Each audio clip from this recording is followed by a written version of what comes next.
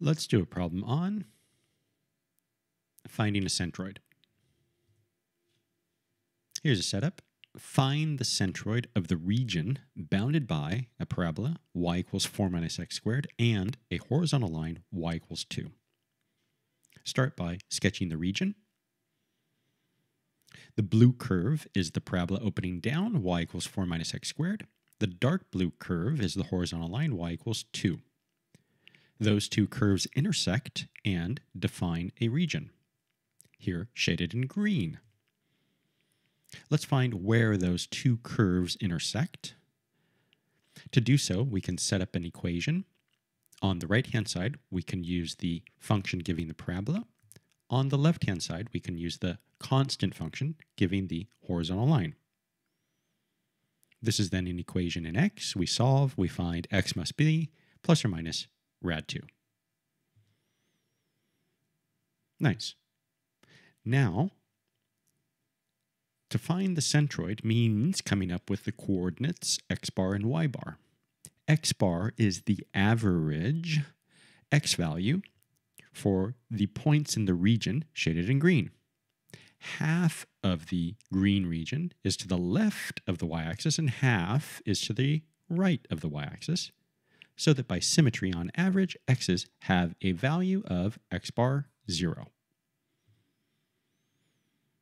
Put that to the side. That was easy. To find the average y value, y bar, we're going to have to use this formula. Let's start by looking at the integrand. It is 1/2 of a difference of squares. We're going to want to square a big Y value and square a small y value.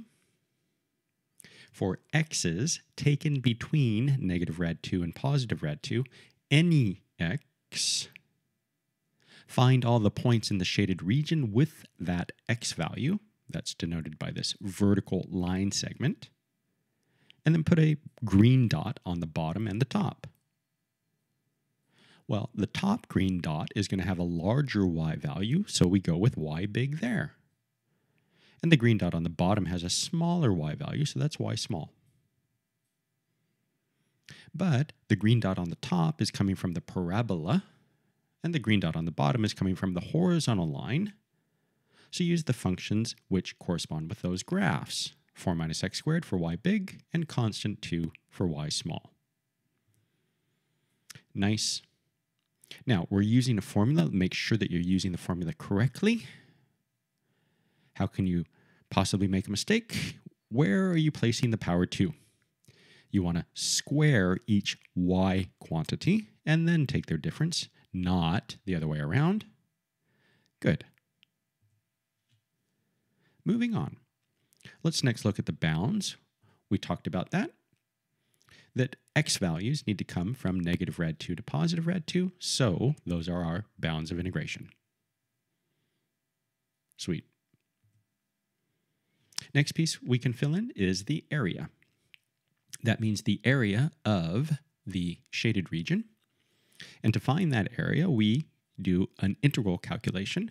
We pick x again from negative rad 2 to positive rad 2 and look at what is the height of the region at that particular x value. That means a difference of y big and y small.